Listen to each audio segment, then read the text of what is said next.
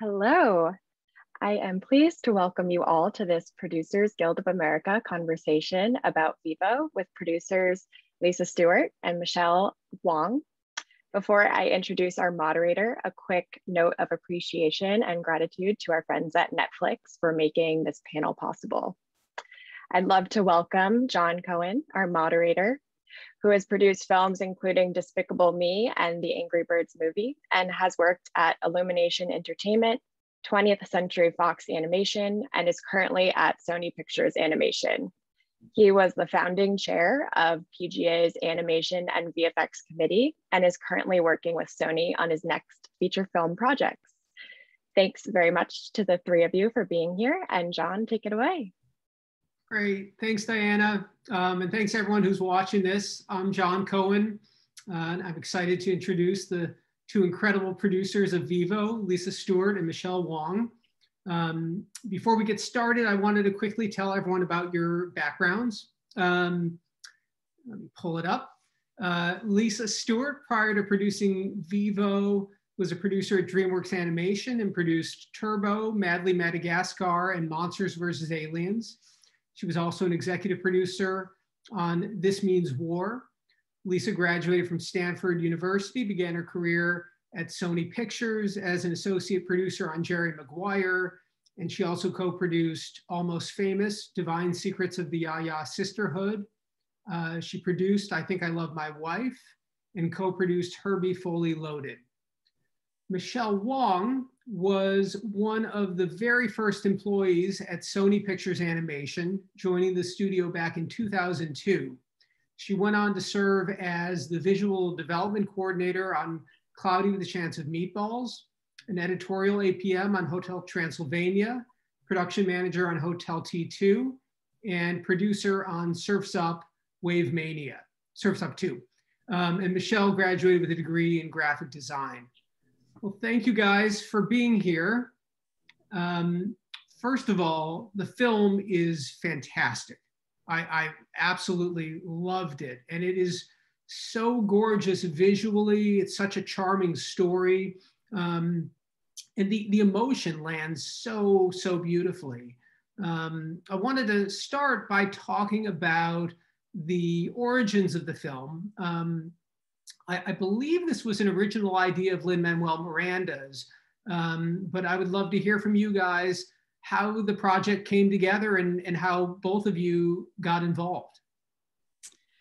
Yes, it was an original idea with Lin back over a decade ago now, I believe it is. It was floating around DreamWorks for a while, and then after many years of some development, it got picked up by Christine at Sony. Christine, I had recently left DreamWorks, and Christine brought me on early. At that point, she was just like, "Do you want to make a Lin-Manuel Miranda musical?" And I said, "I do. I would very much like to do that." And so I came on early. Larry Mark originally had the project with Lin, and I had worked with Larry back on Jerry Maguire back in the day, so I've known Larry for a long time. And then Kirk DeMicco, our director, came on shortly thereafter, and Michelle came on almost simultaneously or immediately after that, right? Yeah, that's right. Oh, that's great. Was Kirk a part of it back at DreamWorks, or was he brought on once it came to Sony? He was brought on once it came to Sony. Larry, I of course knew Kirk from my time at DreamWorks, and Larry actually had been developing a different project with Kirk, and Christine had produced The Croods, which Kirk had directed, and so there was a lot of organic overlap there and a lot of faith and trust in him. So he was sort of an obvious choice to come on. Awesome, that's great. Well, the filmmaking team and everyone who really was instrumental working on it, from what I can tell, it looks like people who had not worked on a musical before, at least an animated musical, and I was wondering how you guys approached staffing up the show and getting everyone moving in the same direction? And was everyone who came on at least a big fan of musicals? You know, I think first and foremost, our approach was to find creatives that, you know, the director that could help execute the director's vision and that had, you know, previous experience with the directors. You know, for visual development department, we wanted someone who could speak to the Latin culture, but also someone that could execute Kirk's vision of kind of combining a graphic look and also a good visual storyteller. The same with editorial. You know, we found someone that Kirk had worked with before and who was really great with working with songs and editing music. She was really helpful in the process as far as, you know, when we didn't have the actual demo, she was able to find a song and as a temp for, you know, our current cut in the movie, and we would work with that. It would give us kind of the tone and the feel of each moment. And the same with story. We actually did find a few artists that had experience in musicals, and we actually found one at Disney named Carlos Romero, who had experience in musicals, but was also a Lin-Manuel fan and left Disney to work specifically on VIVO because he was so excited about the project. Oh, wow. That's really cool. So I would say it was a sort of a combination of, you know, Michelle finding really great people within Sony and Kirk, you know, bringing in people that he'd had a prior comfort level with. And then I think everybody just, whether they had musical experience or not, is excited to take on a challenge like that. Totally, totally. Cool.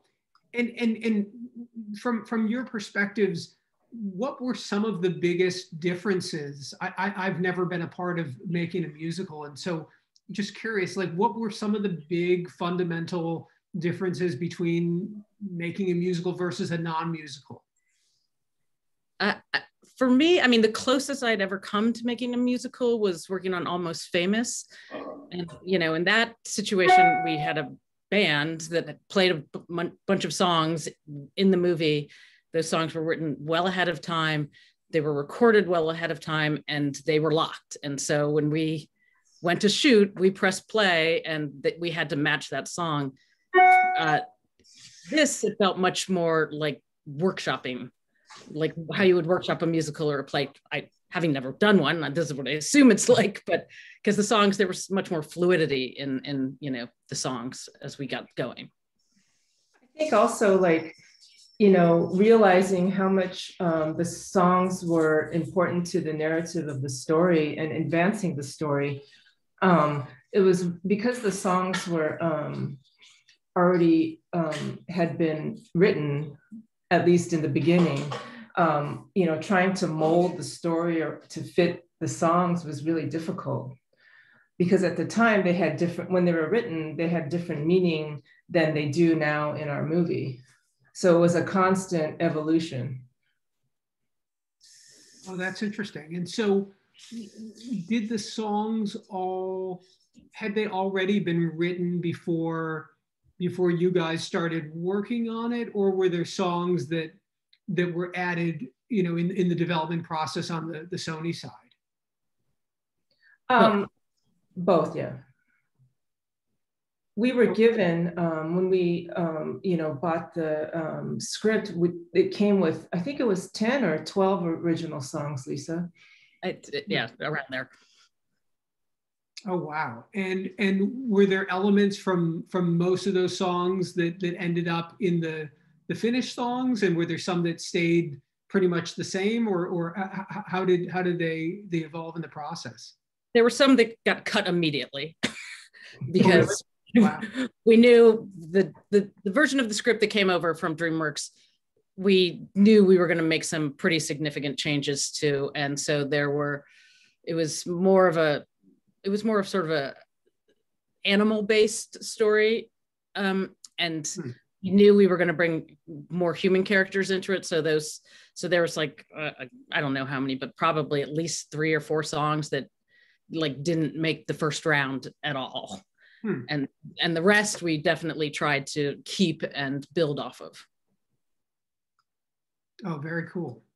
And so what were some of the early changes that you guys made once you took over and started developing the movie? Was it bringing in the human character, the girl character, and the Gabby and Marta were 2 of the biggest, most significant changes. I mean, early on, Kirk felt very strongly that we needed female characters to help anchor this movie, and real human characters and people that the audience can relate to.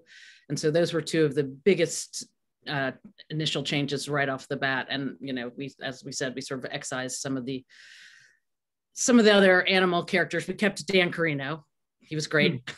But the other ones sort of, pretty quickly went by the wayside. And that was definitely one of the first big sort of tentpole changes that we had.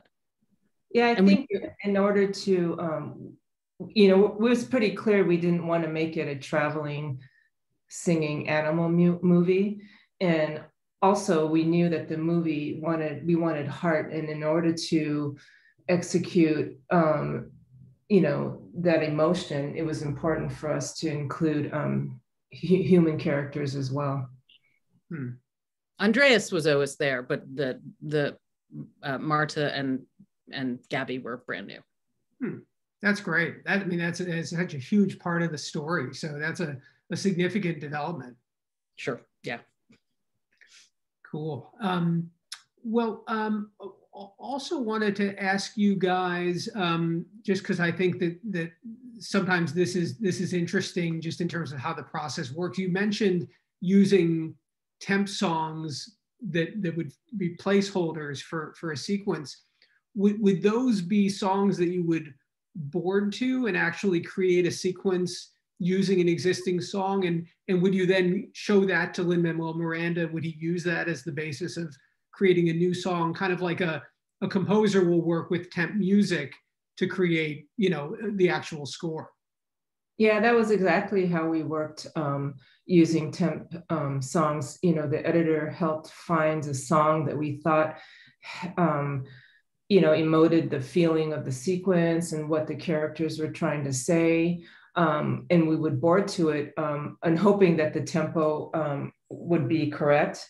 And that was our way to discuss with Lin-Manuel if this would be an appropriate moment for a song and to musicalize the sequence.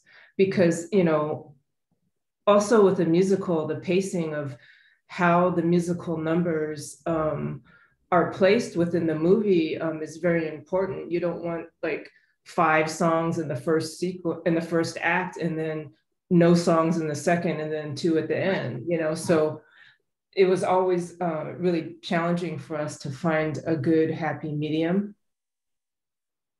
And when you're, as you know, in animated movies, when you're previewing something, it takes a while to get these songs.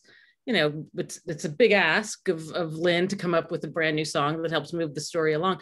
But you have to preview these movies, and you have to keep putting the movie up. So you need to put something in there to give you that feel, so you understand, this might not be the song. Ignore the lyrics, but feel that this is the vibe. And that, that was specifically very true for Gabby's introductory song and the love song at the end. Many times we would just have like a panel or a board that would say, tell the audience exactly how they should be feeling at this moment with, temp music in the background to emote the tone of the song. Wow. Was it hard to board those musical sequences? I would imagine that it was just any sequence is hard to board. It's always such an iterative process, but are there any specific songs that kind of went through an interesting creative evolution or development process that you guys could could talk to? All of them. Really? They all went through many iterations. There are many that are boarded and that the audience will never see and never hear the songs. I mean, we boarded, you know, a few songs countless number of times, and then towards the end, we finally realized that we have to cut this song no matter how painful it was and how much we loved the song. It was just, we all, you know, took that step and, you know, had to move forward. We sort of, you know, I mean, Lin in a way gave us permission to do it. Like you know, you're really reluctant to cut his songs, but then every once in a while he would look at the cut and he'd be like, you know, this just isn't, this is old. This is from another version of the movie. Like, let it go. And, you know, Michelle and I would be like, but it's so good. And we're not talking about months, we're talking about years. Like, you know, a couple of the songs we worked on for 2 years, 3 years before we decided to cut it. So that's how, you know, emotional it was letting go of these beloved songs. Yeah. And when you're working with someone like Lin-Manuel Miranda, any single one of those songs could potentially be a classic song that generations will love forever. And here you are making the decision, well, no one will hear it. So that's a tough decision. Yeah, and it's never, you know, and they're his songs, so it was never our decision. It was always, you know, us as a group, and mostly him deciding that we all got to move on. Right. Got it. Well, I'm still never going to get over one of them. Yeah. Oh, really? Yeah. Is there any plan to release any of those sequences or songs? I don't think so. I think we talked to Lin about it at one point, and he says, you know, they live on. That song will go back in a drawer, and it'll get reconstituted somewhere else, just not in our movie. Got it. Well, that's good. That's good to know. Yeah. Well, question for you guys from a visualization perspective: the design and the aesthetic of the movie is so gorgeous and unique and has such a great original style. And the movie is set in I think 4 very distinct real world locations: Havana, Key West, Miami, and Everglades. And I was curious, how did you guys approach representing those locations so they'd be, you know, not only recognizable, but live together within the overall look of the film? I mean, you know, first, I think, you know, because the locations are all really visibly distinct, we kind of just, you know, looked at each location and actually amplified what it represented and, you know, the beauty of each location, so that when you would go from location to location, there was a visual reset.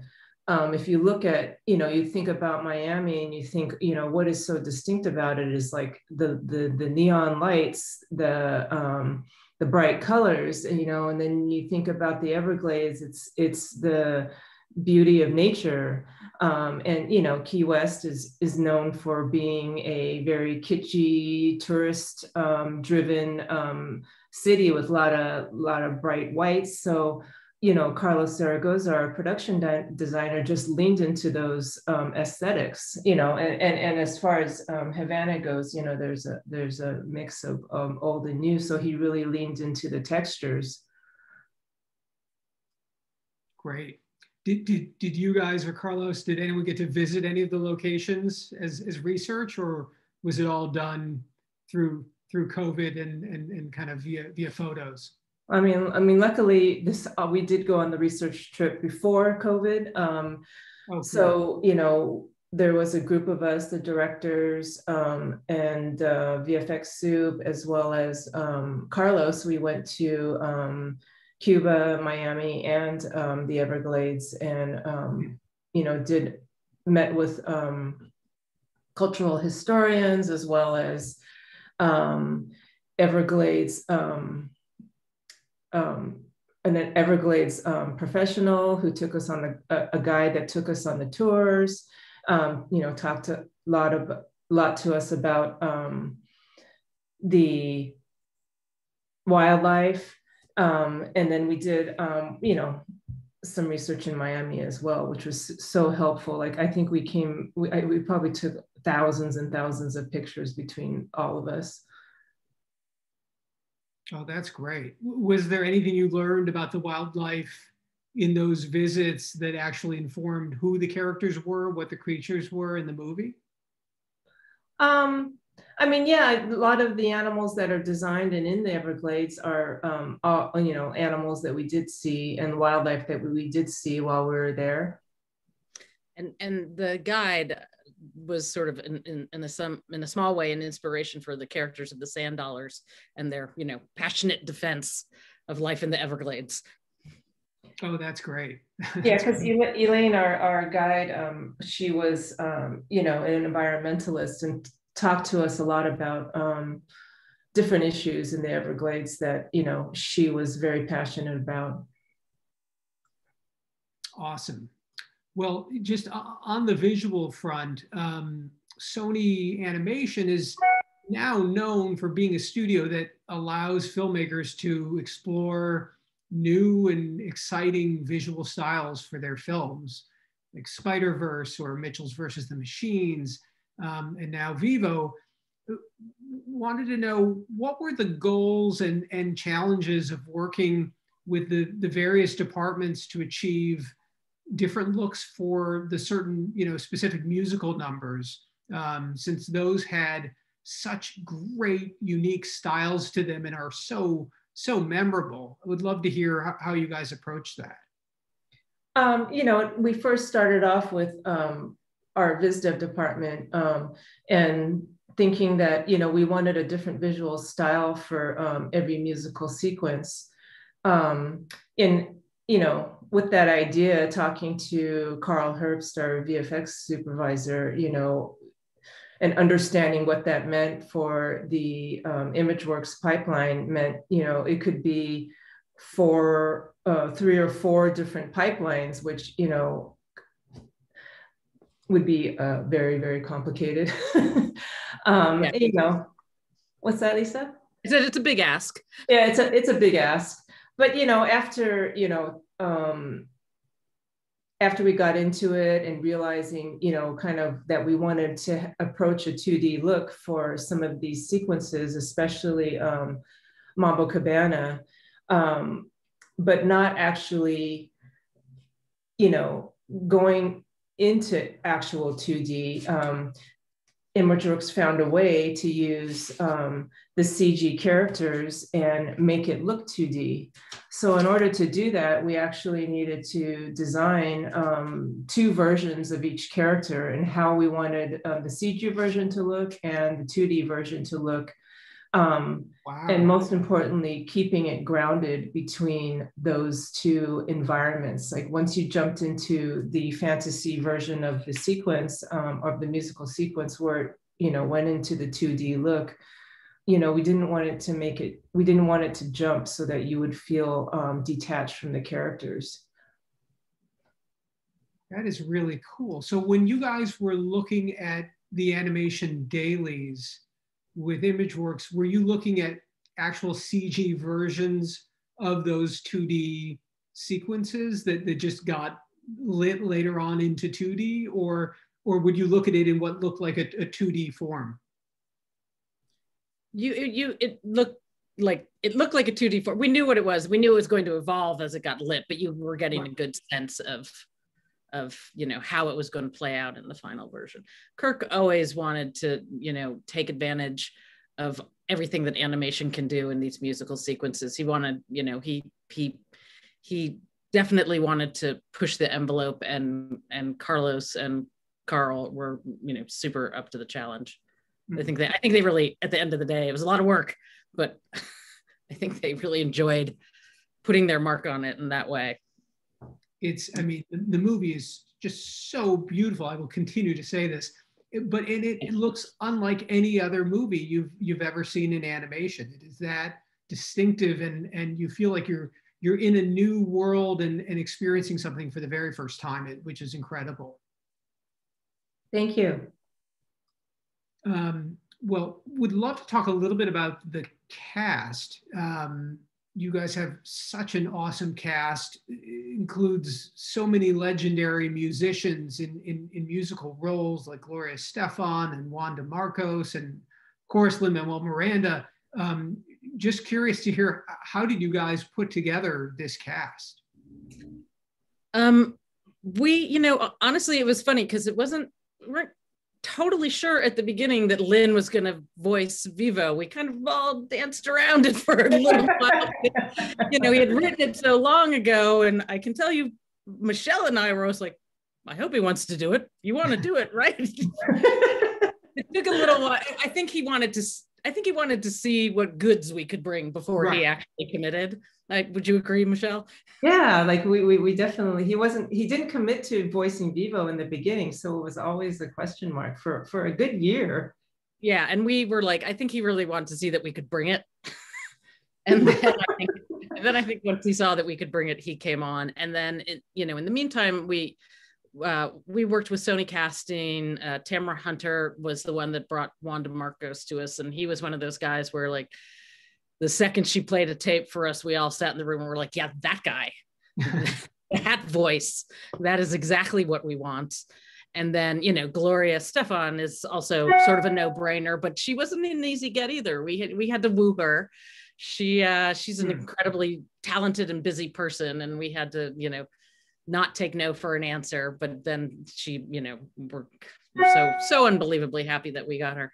And then, Brian Tyree Henry has a classical background. He came from Yale School of Drama. He's a beautiful singer and just hilariously funny. And then Yanarli is she's a find, man.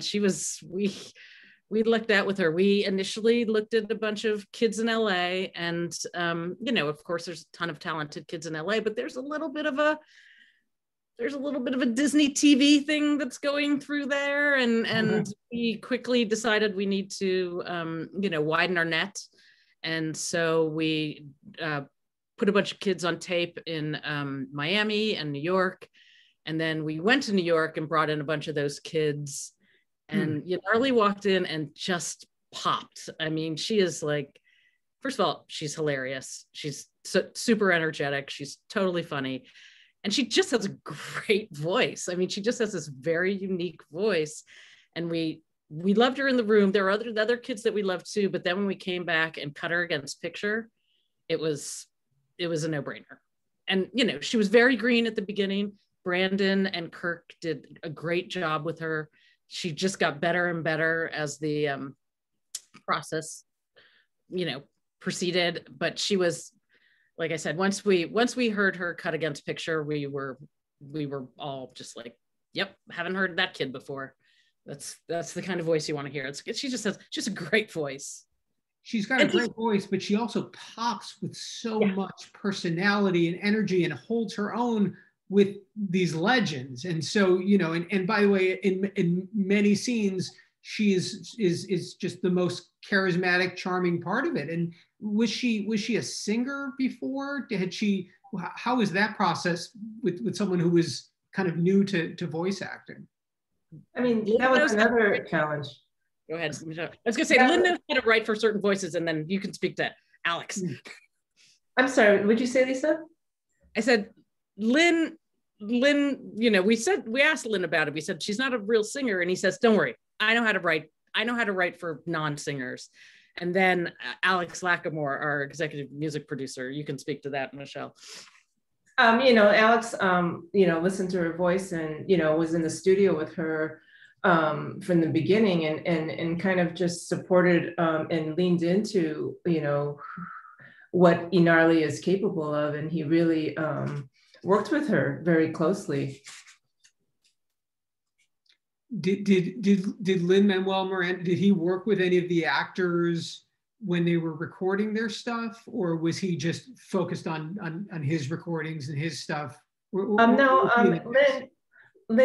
and Alex went into the studio with Yanarli when they first recorded My Own Drum.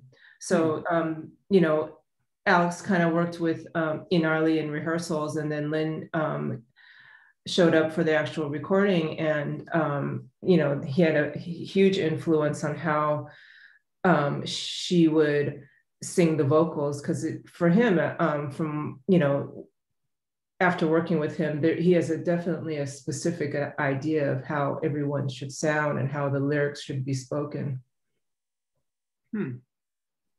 That's really cool. Wanted to ask you guys, since you were in the middle of full production when the pandemic hit, as everyone has now experienced, that managed to slow down and stop a lot of productions over the past year and a half. But you guys kept moving full speed ahead and got this film made, which is extraordinary. And I'm curious to hear just how you guys had to adjust to do that. I mean, you know, as you know, the voiceover recordings were, you know, were at first the most challenging, but, you know, everything just became 10 times harder. But, you know, being a musical, you know, the voiceovers are one thing, but being a musical, having to record all of these songs remotely was the biggest challenge. Wow. You know, the process was, you know, we, Alex and I and his team would do rehearsals with actors that they had never met, or, you know, or we had never met in person. So we would do rehearsals over Zoom. Alex's coordinator would actually set up time beforehand even to walk through everything. And then, you know, the actual recording process itself between the vocals and the songs, you know, Alex was at home at Zoom, and the artist was in a studio by themselves. And, you know, it's really hard to tell the sound quality from home, and, you know, just hoping for the best at times. As far as the musicians go, you know, they all recorded in booths separately. So some days we would do, you know, the strings, and some days we would do the horns. We could never do it as a group. So, you know, the schedule for recording songs and score was definitely longer than we had expected. Like, for an example of, you know, the chorus, all the talent that sang the chorus were in one huge room, and they each person was separated by a partition with Alex in the middle, in, you know, in this really huge room. That is incredible. And so the entire score was recorded individually with each instrument? Not individually, but like they would do strings on one day, and, you know, only have people that played the strings in the room, but all separated, you know, by like little, you know, each of them had a little pod or some type of partition, but, you know, you couldn't have the 90-piece orchestra in one room. Wow. We were able to do, we did, I mean, just as an example of how different it was, we were able to do Juan and Brian Tyree Henry in one day in Los Angeles pre-pandemic. And then the last thing we got to do before we shut down was go to Miami and do Gloria. And, you know, those guys are all pros. So we were able to do that. We were able to rehearse and do them sort of together tightly. But then then after we did Gloria, like literally, you know, a couple weeks after that, that's when we shut down. And after that, Michelle and Alex and the, you know, the music team at Sony had to just, like, the logistics and it was a lot. They did an amazing job, and it was a lot. I mean, that is such an undertaking. And, you know, and by the way, with a movie that is very much about communication, you know, characters' abilities and inabilities to communicate, that's clearly one of the defining elements of how you guys had to make the movie, which is kind of weird that would happen, and you guys just rose to the challenge. That's incredible. I mean, it was, you know, it was definitely a challenge, but also, you know, we were also grateful to, you know each other and be working during the pandemic, that, you know, we all kind of leaned into it. And you guys also had a choreographer that worked on the movie and choreographed some of the musical sequences. How did that work during the pandemic with dancers, and was that done mostly beforehand, or was that done throughout the process? Our choreographer, Calvin Hodge, we actually got most of our choreography done before the pandemic. So that made it a lot easier for us. But there was definitely a few pickups post pandemic. Would those reference would the reference videos of the choreography just go to each individual animator? How would an animator work when they were doing, I guess, a section of a choreography or of a dance scene? Well, we had asked Calvin to, we would show him specific sequences and ask him actually to choreograph the entire scene. Given that we did this a lot earlier, some of the scenes changed. So as we move forward, the animators would choose certain areas that applied to the scene. But we also asked Calvin to give us some choreography that were specific to each character, so that each character would have a standout move that we could use in the movie. So VIVO, Gabby, and Andreas all had signature dance moves that we use in each of their sequences. Oh, wow. And, Sony ImageWorks is phenomenal. And I think, creating some of the best animation in the world today. And so much of the character animation in this film blew me away. There is a scene in Act 3 when Gabby is in the car with her mom and she's really emotional and crying. It was one of the most beautifully animated shots I've seen. And I'm curious to know if there were any stylistic objectives that you guys had when you were starting to work with ImageWorks on the approach to the film's animation overall. I mean, yeah, first and foremost, we wanted the characters to be grounded so that they could emote the emotion and the audience would feel that emotion. But we also worked with, for our Latin characters, we worked with our consultants on trying to get the nuances of someone being Latino and how they speak, especially when they're speaking Spanish, or how they, how the tendencies of Spanish speaking characters, and translate that to animation. And the same goes with VIVO. We didn't want him to be too human-like, so kind of weaving in the nuances between an animal and a human were looked at constantly, like it shot by shot. We always, there was always the question, like, is VIVO too human-like? Is VIVO too animal-like in this scene? So that was a constant conversation. I love the balance between seeing VIVO, when he's talking versus when he's just acting the way a human would see him communicate. And they were both such, expressive and charming sides of the character. And that's something you normally don't get to see with an animal character in a movie, which was really cool.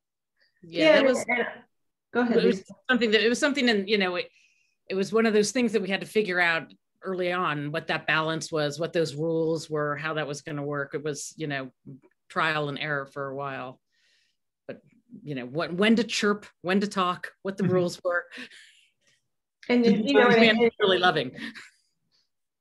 In animation, the idea of animating a kinkajou, there's so many, fun characteristics that we thought, would play really well and appeal to, especially kids, seeing those specific little nuances of how a kinkajou uses his tail.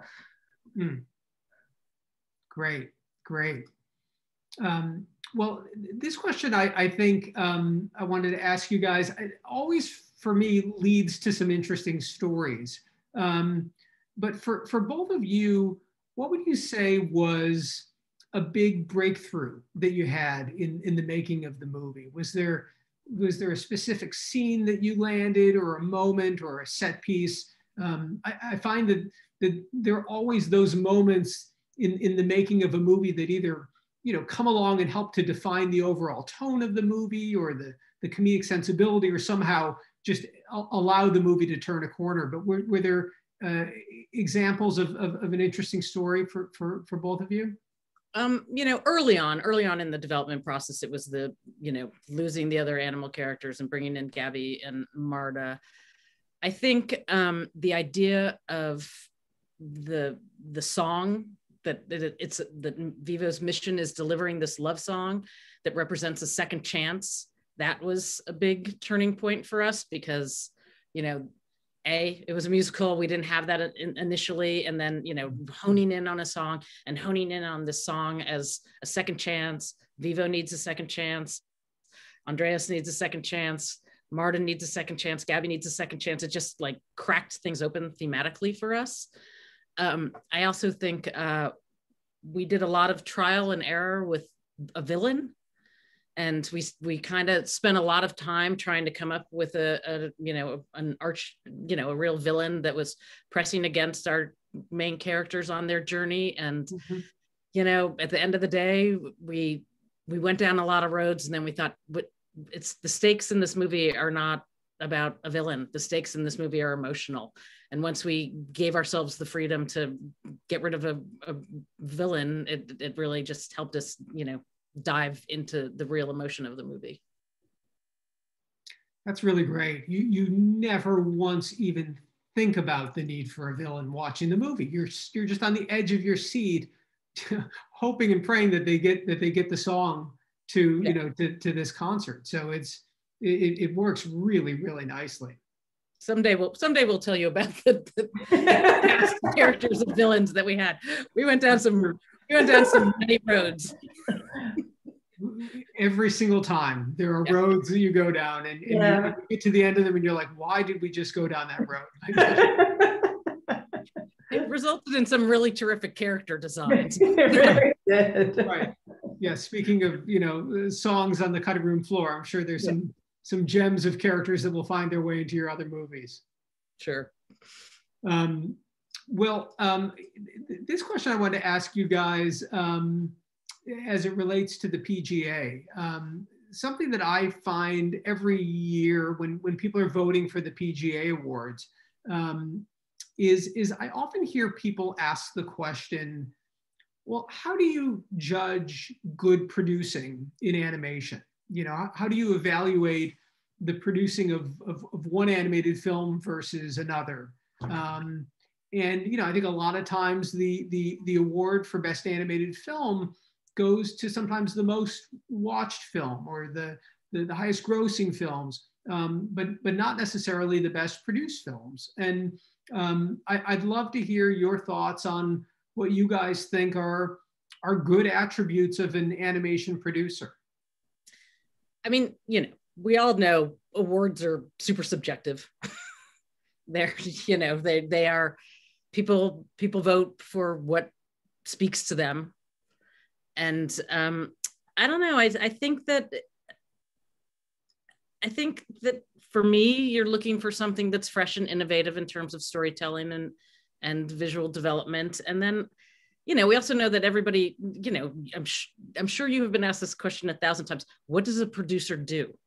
Sure. And it's a hard question to answer, but for me, it's just, it's supporting the director's vision. It's figuring out how to, push the envelope without blowing up the schedule in the production, and hiring the right people and letting them do their job. And that's, I don't know how you vote for that. I just know that's what you need to do. Yeah, I think, finding a crew that you can trust, but also, whether the movie is successful or not in the end, I think it's having a crew that is happy and that are proud and pleased to be working, have worked on the film. Yeah, Yeah. Absolutely. That is sometimes the most important thing. Yeah. Well, I mean, there's so many factors in what makes a movie successful, you know. Right. Not you as a producer, you can only control so much. Yeah. But what you can control is to Michelle's point, like taking care of your crew and getting everybody on the same page, and having people at the end of the day, be proud of the experience of making the movie and the work that they've done. Well, one last question for you guys. With all of the animated films and series that are in production now, I think a lot of people, working in the p.g.a. Who aren't working in animation are interested in getting into it. And I was wondering if there's any advice that you guys have for someone who wants to get into animation. I mean, I think, animation is a whole different beast than other scenarios. And I think, it's the classic of just networking and talking to people and understanding the actual process and what it entails. Animation is a very long process, and it takes and it's really detail oriented, and it just takes a certain type of person to want to be involved in that. Yeah, and as somebody that came from live action, I definitely felt like I had to learn a whole new language. But that being said, it's still super collaborative and super creative, and it's the cliche of it's a marathon and not a sprint. And if you're interested in it, you talk to people that have been in the trenches, because it's just a different set of challenges, but also equally rewarding. Yeah, absolutely.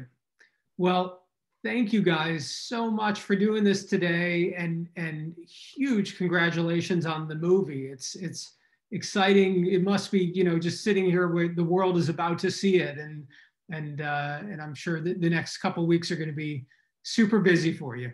Yeah, we can't wait. We're very excited. Yeah, we're thrilled it's finally getting out there in the world. And thank you so much for doing this. Thank you, John. Of course. Thank you, guys. All right. Thank you for watching. Bye, everyone. Bye-bye.